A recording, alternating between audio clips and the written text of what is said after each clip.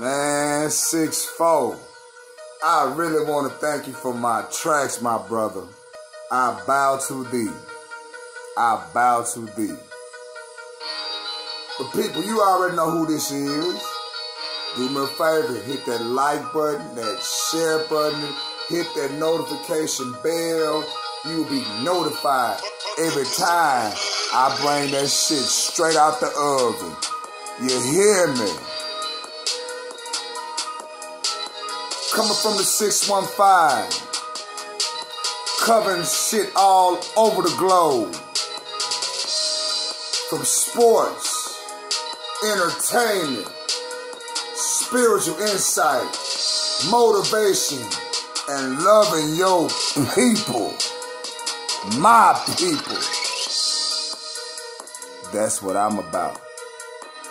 But I got this heat coming from Hulu. Cause they on that bullshit, you feel me? Like I said, like this video, y'all.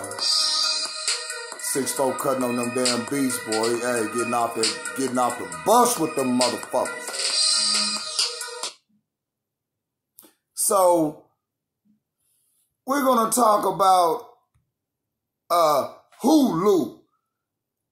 And this is reported from Katie Keck. I want to thank them and Gizmodo. I'm going to leave a link in the description box. Sorry, Hulu users. Your live TV plan just got a little bit more expensive. Oh, boy.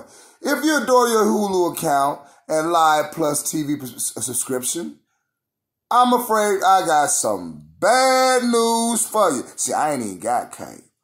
I ain't got cable. I'm just a resourceful individual. That's what I is. The company announced Friday that there's a very good Hulu Plus Live TV plan, which includes supported Hulu Plus access to live and on-demand TV channels.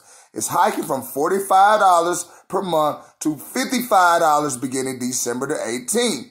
Considering this amount to additional $120 per year you're paying for the service, on top of whatever the other pricey prescriptions you are also paying for him or Netflix, an extra $10 per month is nothing to sneeze at, is it? Gizmo reached out to Hulu for comments about the changes and was pointed to a company blog post about the price hike. Of course, you know, motherfuckers gonna talk. The blog didn't offer much insight as to why Hulu landed on the exact number, other than to state that the new monthly prescription cost better reflects the substantial value of Hulu Plus Live TV and allows us to continue our offering all of the popular live news, sports, and entertainment program, including the plan itself. It's also to benefit Hulu seems to realize that this is not especially great news for users of the service and noted that switching between its plans as needed is one way to get around having to shell out that extra $120 a year. Hey, man, y'all leave me some comments and let me know what y'all think about that, man, because this seems like, I remember when my basic cable bill was like, what, $12?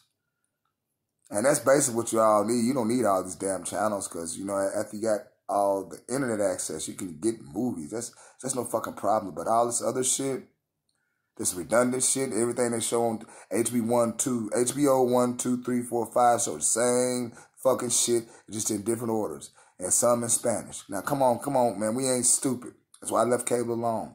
I advise everybody to leave cable alone and do their thing and save your money. And black people, I advise y'all to boycott the bullshit that don't treat you right. But this is your boy Musa Azakar. Like the video, share, and subscribe. Hit that notification icon, and I will get with y'all later on. But yeah, Hulu tripping. You ain't finna get no $120 from me.